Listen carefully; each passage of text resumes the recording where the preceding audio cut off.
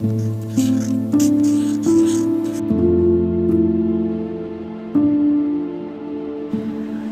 if you're going to use pencil, think of it this way. Whatever pencil I put on the paper, I'm going to leave on the paper. And that way it will cause you to use less strokes to state what you're doing. So I do want my horizon here to speak up, and do want a couple of my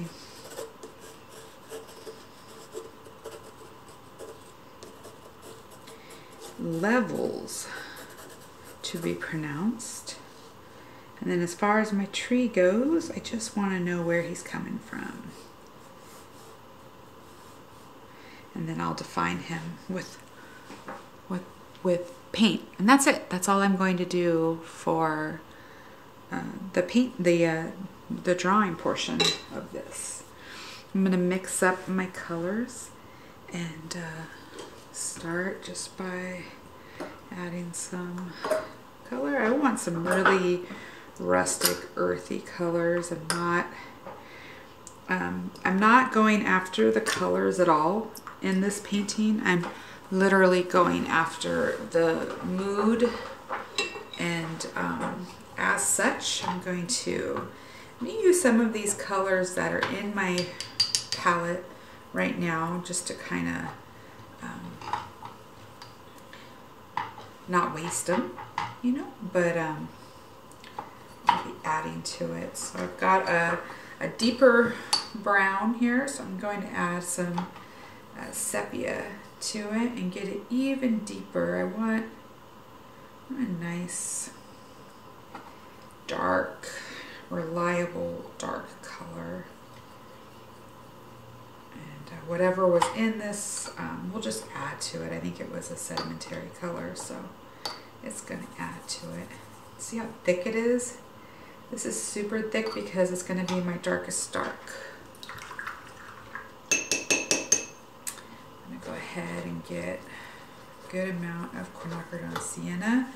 You know, I got an announcement to make, guys. I'm almost out of quinacridone sienna, which is my favorite and most used color on my palette, and they want $16 a tube. So I went to some of the big, you know, popular art stores, and they want, you know, $13 a tube with $10 flat shipping. So that's $23 for one tube of paint, or the $16 I could pay on Amazon to, you know, have it next day and no shipping. But I don't remember ever paying $16 a tube for paint.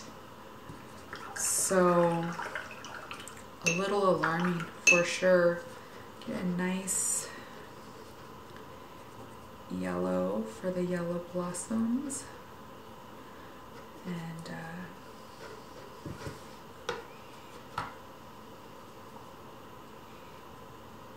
I'm gonna just mix pure yellow because I have these brown colors to rely on to darken them up if I need to.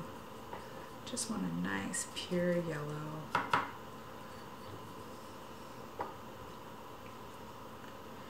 And go ahead and get my sky color. So I'm gonna put a little bit of phthalo blue, red shade. A little goes a long way. And add a little bit of sienna to naturize it. So I have kind of a nature green, a nature blue, quinacridone sienna,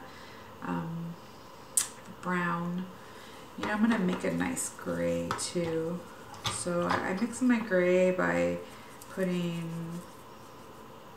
phthalo turquoise with the lovely quinacridone magenta. And this I can get a nice Payne's blue. Look at that. Oof. So I take it to a nice purple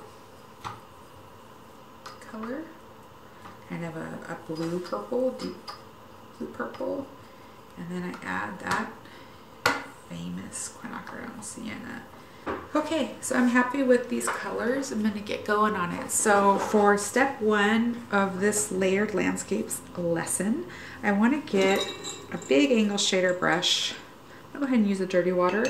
And I want my sky, I want to do a loose sky, but listen, I don't want my sky to be the main character. It can be, but for today's painting, it's not going to be. So that's something to keep in mind. So I'm just going to take some water and I do get my corners wet, but I don't worry so much if there's some white areas in the sky. I call those windows. And I'm going to take, you know, that blue color doesn't look so blue anymore, does it? Let's add a little more blue. There we go. So I'm gonna take this gray, put it in the corners, have a little bit of drama, maybe on the outskirts, and then I'll put this blue in the other parts. And then I'm going to mix those colors around a little bit.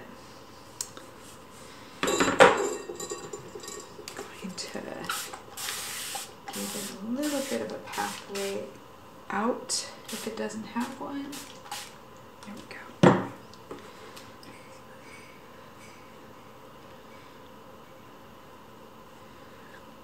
Go ahead and send it out. And then I'm just deciding if it needs any more. And I really liked this drama. Now if I go too drama, I'm gonna have a storm, right? So I don't necessarily want that, but I did like the color blends. Go like this. And then I'm gonna let it set for just a minute and let those fibers on the paper really open up.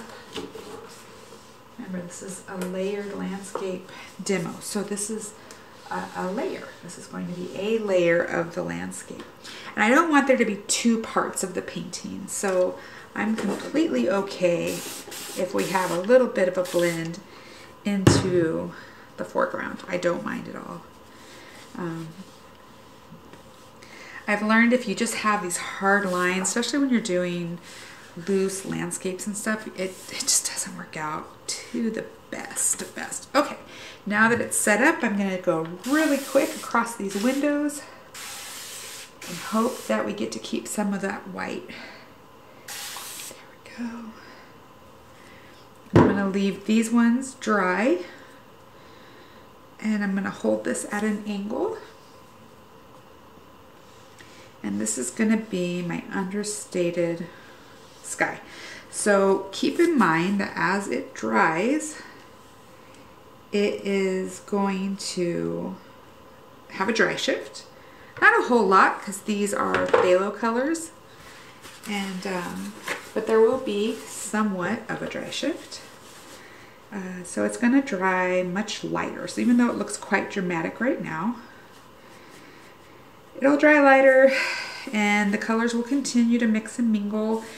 I'm taking any of the paint off of the tape line because I do not want any crazy backgrounds. If I get one, I'll just call it a cloud, but I prefer not to have one. Like I said, I just want this sky to be pretty and soft. Go. There we go. So there's my sky. Isn't that pretty?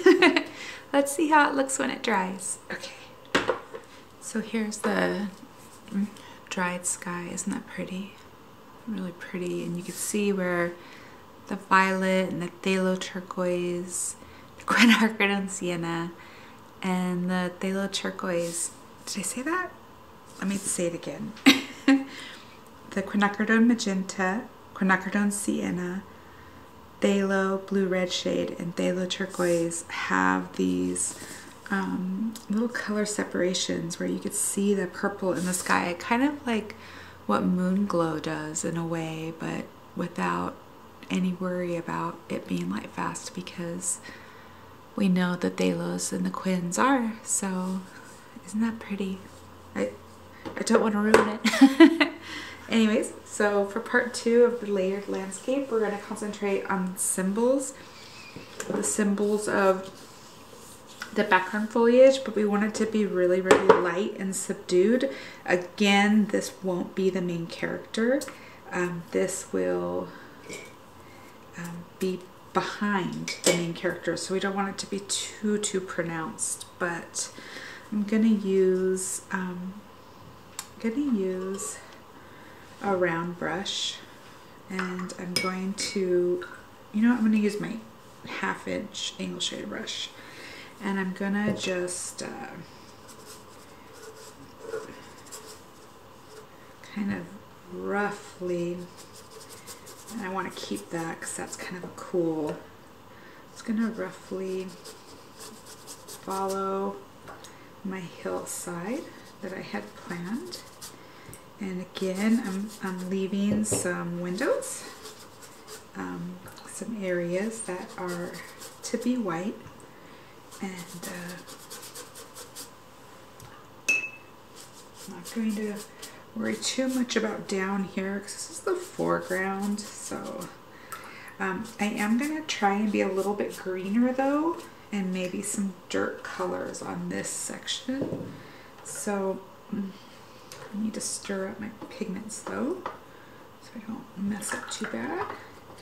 Maybe get a little bit more turquoise on that one. This is a nice green. Stir up my dark umber. A little bit of this, and then my yellow. I might use a little bit of that. So I think I'm going to start with this muted green. It definitely needs some yellow. Put a little bit of yellow in there. You can also tone down green out of the red world with a little bit of quinacridone cyan. A little brown mix here. Not too much of this brown because here's the thing, I want this to be very subdued, kind of like a ghost in the background. So I'm gonna give it a little bit of water so it knows where to go, what to do, that kind of thing. And I'm not too worried about some areas being bright because there are going to be some color separations. There's going to be some dry shift, and so I'm not too worried about that. I just want enough coverage. Now I can go in and kind of make it a lot more irregular because this hillside is definitely not, it's kind of like got these little mounds on it. That's just the way the foliage works out there. Now there is this little extra tree back here. We'll go ahead and we'll define him.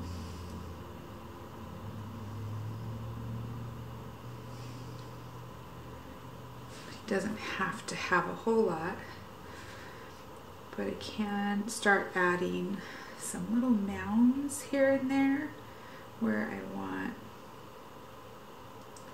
there to be a little bit of definition to the hillside.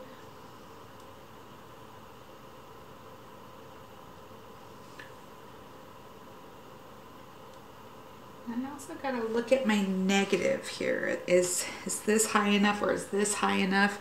I think this needs to be higher. So I'm gonna go ahead and bring it up, and I'm gonna give it a little tiny bit of a, yeah, that's cool. I'm just looking, is there anywhere where we need just a couple little, I don't want to do too much of it. So if you feel like, oh no, I think it's too defined here or it's too defined there, You can also take and just kind of do a little bit of a lost and found action too. Won't hurt anything to give it a little bit of sass. And you can also, if you're worried about a line forming, you can just do that. Now we can bring those colors down. This is just going to be a quiet background. What about down here, you might ask? We could put in some dark, some grasses, and let that kind of just happen, right?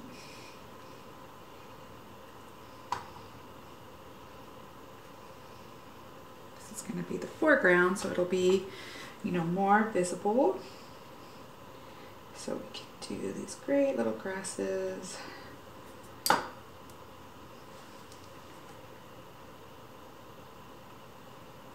Been using this brush. It's kind of cool. It is called a Max Round. It's by King Art. It's a part of their Finesse series. You could even do some rough brushing. Why not, right? And so it's kind of cool because it has a really fine tip. You know, you could even add a little bit of a gray in there if you want it. So it has a really fine tip, and so it kind of works like a round where you can, you know, use it as a round as well as a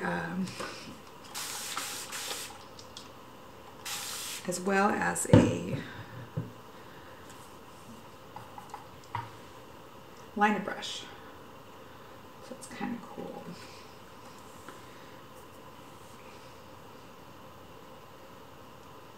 Roughly looking at the image, but not worrying about it too much. A couple little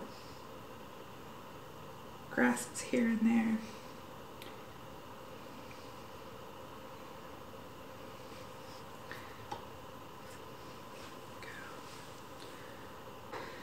Let's get rid of this extra water. It's up in the sky, as we don't want to lose that dynamic sky, do we? It's just so beautiful. So I'm gonna send the water that's extra on the paper down here.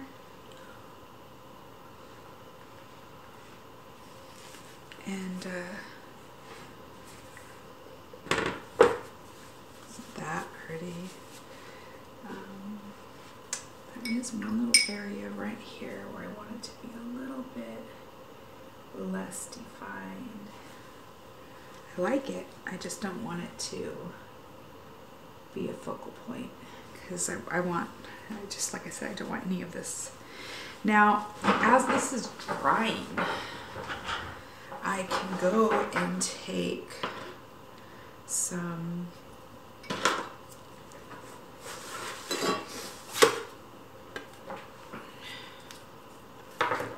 white and draw on this board because it has some texture to it.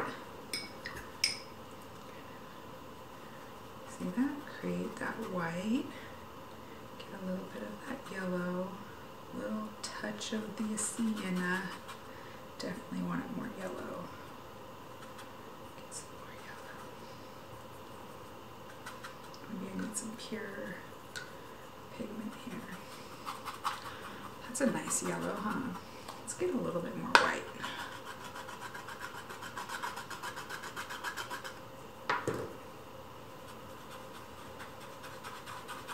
That's pretty. And now I'm not going to put a lot. I'm just going to do some dots to get some of these flowers started.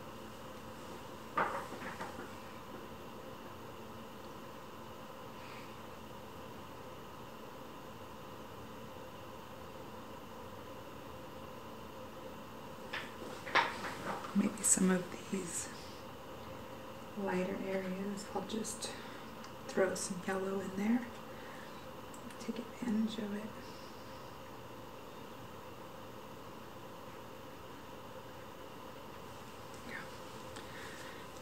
And then I can later define them in a little different way if I wanted to.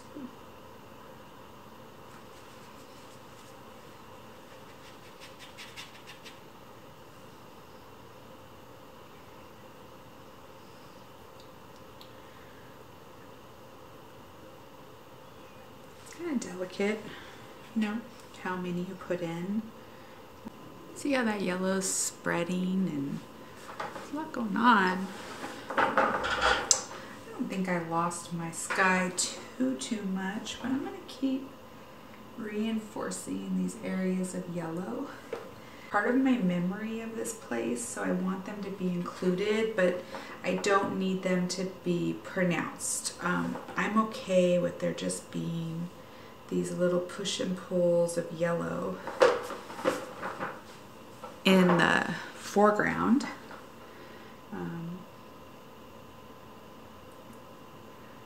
Doesn't have to be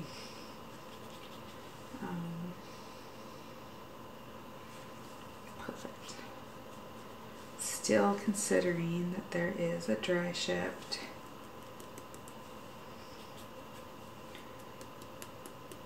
And I'm gonna let that dry now. See how it turns out. Kind of cool. Kind of pretty, huh? Okay, so here it is wet. A lot going on. The landscape is kind of blended into the sky, so I'll probably need to better define that, but for right now I'm just gonna let it dry just like it is. Really, really pretty painting so far. Okay, so this is my second layer of the landscape dried, and I literally could call this one a day. I think that is so beautiful, but this is class prep for my layered landscape workshop, so I gotta keep pushing it. Nervous. So I'm gonna just take a minute to really share this in case, you know, it doesn't work out. So isn't that beautiful? I mean, I feel like the viewer could look at it and decide what it is. Really, really pretty. It made me think of like if the heaven was kissing the earth and the two were becoming one. Really pretty. So now I'm going to add the main character. So I'm going to paint the tree of bravura. So with confidence and with the belief that I can do this in just brush strokes with confidence. I'm going to be using this Max Round brush. I could grab my liner, which I'm more secure with, but I'm going to use this because I'm trying to learn it. And I'm going to, I can barely see my pencil marks where I wanted my tree to land. So I'm gonna get my trunk started. And right here, I might just let the grasses kind of, as if they, you know, coming out of the mountain there. Bravura. Think that way that you want it to. I'm going to alternate my colors too. So there's some shadow.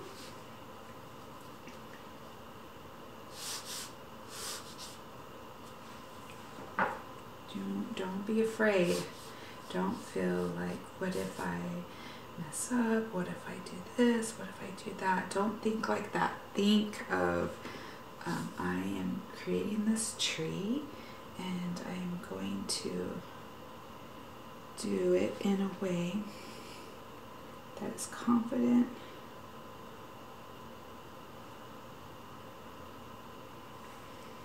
And I'm going to connect the colors. So So there's some continuation of that, and if it starts to get away from you, choke back on the brush. Don't, like as fine of a line as you can get it. Go.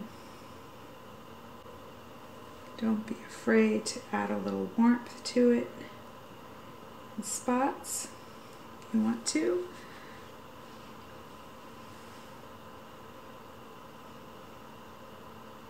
It's where some of these branches kind of go back on themselves even.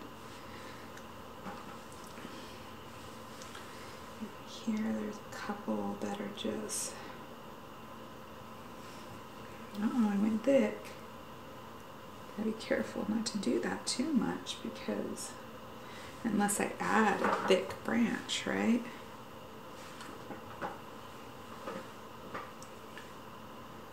Let's go ahead and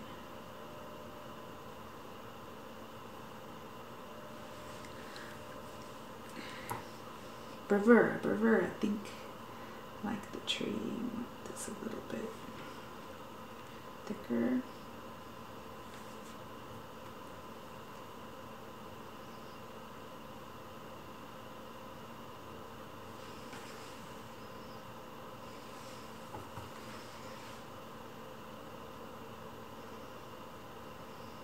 You do this to compensate. You know, why is that this way or this that way?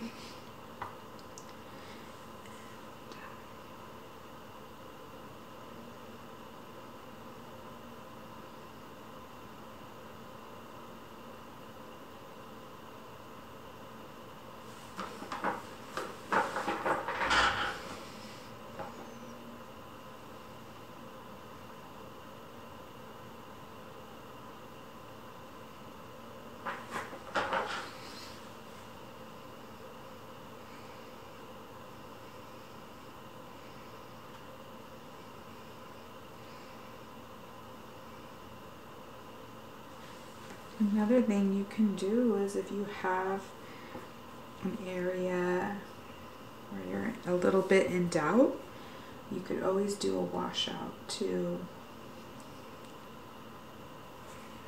show you that in just a second. Trying to get the majority of the branches defined without this tree like taking over. But there's another tree.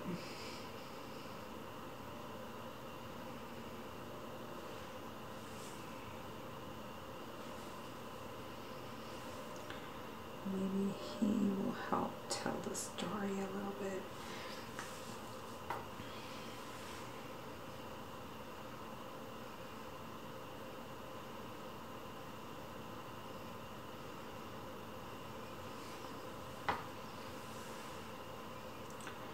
Don't panic.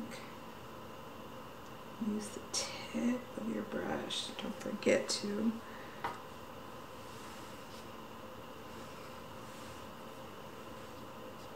Don't be afraid to add some variation in the color.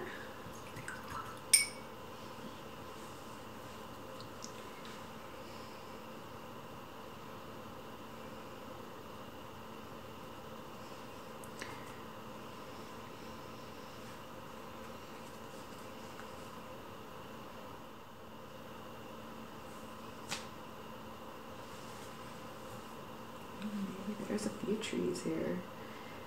You know, if you have a tree that's not making sense, you're like, nope, I don't like the way that one's looking. Add a tree, then you could even add some blue in a couple places. Why not? Not up and out, but you know, this is some beat up old desert tree. This isn't like it's some beautiful park tree.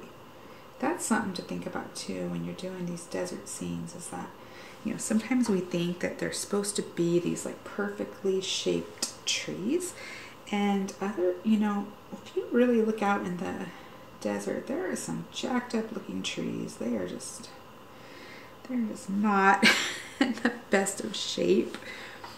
You know, maybe we want one that literally goes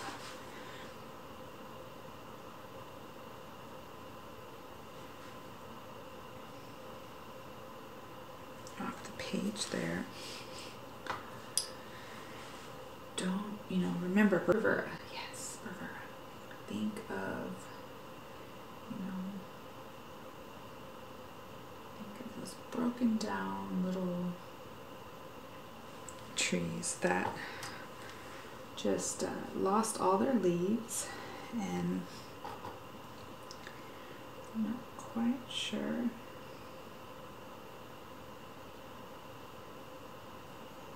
where they're going, what they're doing.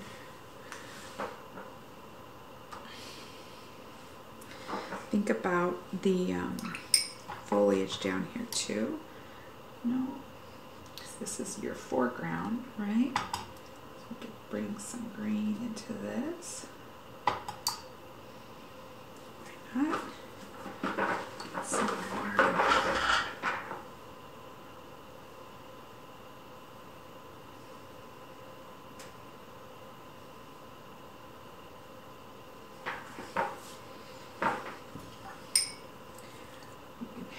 Some that yellow kind of be like your blend out if you wanted to. You can even add some of that yellow up in the tree. Maybe the sun's catching it in a couple of places. You never know, right? Doesn't all have to be sad, does it? I feel like it needs a little bit more of this dark over here. Remember, bravura, bravura. Bravura, bravura. Yes. Broke down tree, doesn't get enough water, it's drought. The birds of the field go there, right? Maybe there's even some of these guys, right? Some like curly, cute branches that don't really make sense at all, but add just that little something to the painting.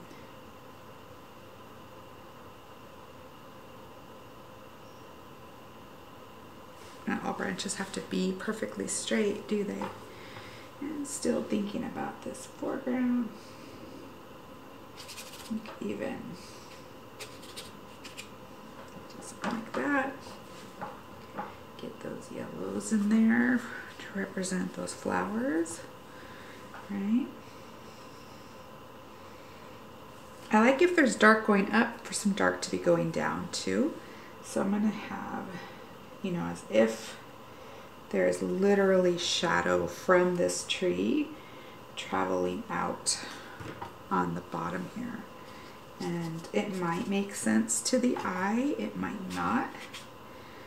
It doesn't really matter to me.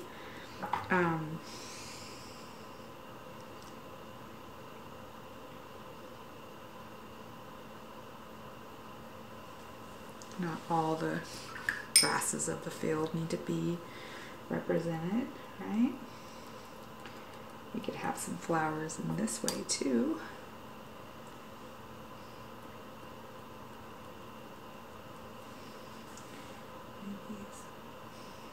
These.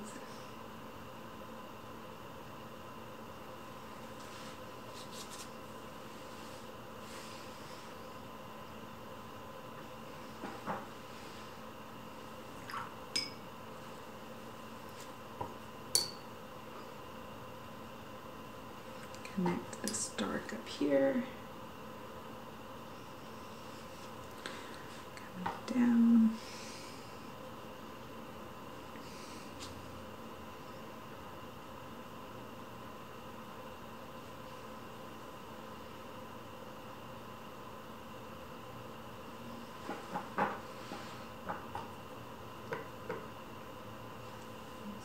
Put a blue in the corner here to offset, and then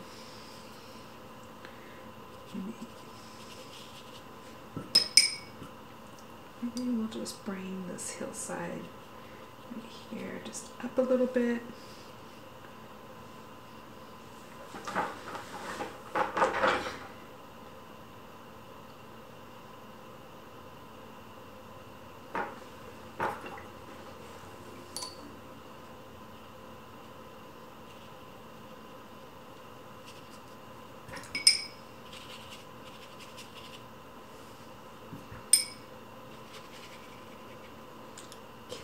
In a couple places, get some blend outs going. There is nothing wrong with that at all, and really will help tell the story. Just some of these blends, just in a couple places. You don't want it to be too much, otherwise you might lose what you're trying to say. A couple little blend outs are always kind of a neat way to loosen it up if it got a little away from you. Now we want to kind of keep this dynamic going up, but taking this hillside back down a little bit, keeping some of these windows fresh, and don't want to lose too much of this background because it's real pretty. So just going to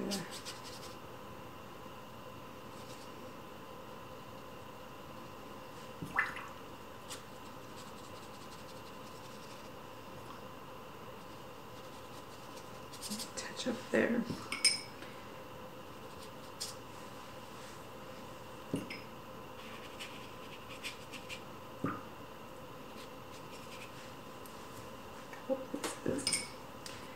Get some more of that blue going, carry the blue down. Maybe these are shadows, maybe these are grasses, but we don't really know.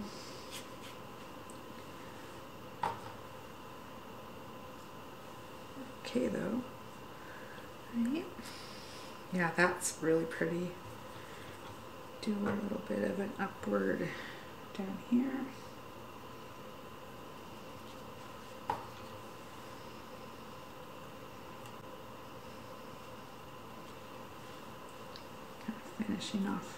Kind of like finishing off that foreground there. And I'm just gonna do a couple of barely kisses here because there's some kisses over here. So if there's kisses over here, there should be kisses over there. And I'm good. I'm good with that. That is a moody tree. It's got a lot going on behind it, up in the sky. So there's like movement, you know, coming in this way and movement coming in that way. And I think just letting it be and letting it dry at this point would be great. All right, so here is that final dried piece. And so I'm just gonna add a couple little touches, like the very final touches. I think it came out really pretty. I was thinking about possibly having some of these tree branches, but I think I'm gonna leave it because I did it with brush strokes. I think I'm gonna leave it and let it be my brush strokes and not try and make it perfect. I made this little stencil to hand out to my students this Saturday, so I did want to have just a couple of these little touches in there. I'm really excited about this painting though. It's come out pretty. So I'm just going to get my toothbrush. And I'm going to do this in, get some clean water for it. Believe it or not, when you're doing the stencil lifting technique, clean water is important. Especially when you have this much paint on the paper. And I'm gonna have to do a little scrubbing because these are all quinacridone and phthalo, so I'm not sure how much it's gonna lift. I think I'll just do a couple of guys right there.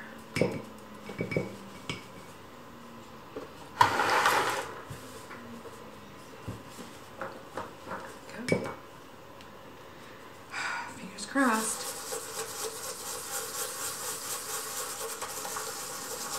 can do this to different degrees. You know, you could press down and do, you know, a heavier scrub in some places and then a lighter scrub in other places. Pull it off quickly. Sit over here. And, oh yeah, that's cool. Whole countryside was just covered in flowers this day. So it's kind of cool to have some of that repeated in this foreground.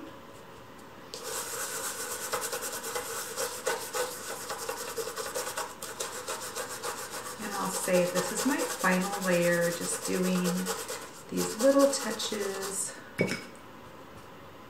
to add just that extra layer.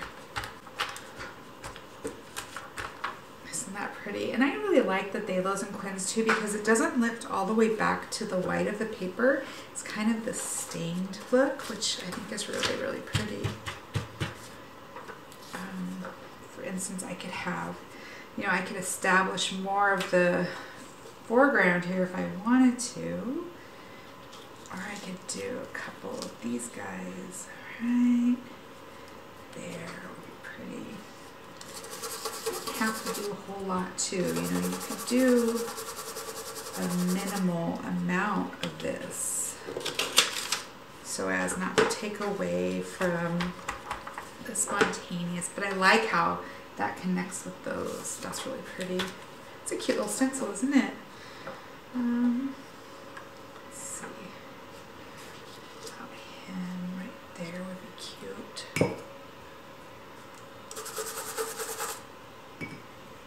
Some areas it might show up more than others, just depending on how stained the paint is. That's almost to white.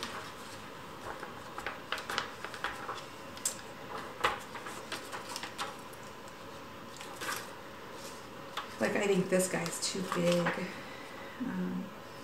but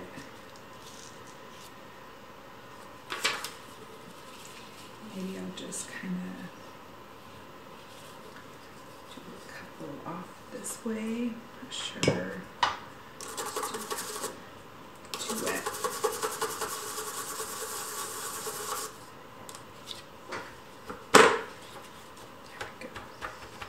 So now I have captured that there were some flowers in the fields that day. You know, just kind of defined it a little bit more. Just really subtle, no big deal. You know, just a little something, just that little touch. Yeah, I think that does it. So you have the softness of the flowers along. Wow, I'm really happy with this painting. Let me know what you think. Let me know your thoughts on it. Yeah, I think it really, you know, obviously I had quite a bit of artistic license. And, but here was my inspiration. Some rolling hills, a wispy sky, some wildflowers. And I have my version of the rolling hills, wispy sky, and wildflowers. Thanks for watching, you guys. Be sure to leave me a comment and a hello. And if you want to, you can stop by my Instagram at watercolorpour and give me a follow. And just leave me a comment that you came over from YouTube so I can follow you back. Happy painting.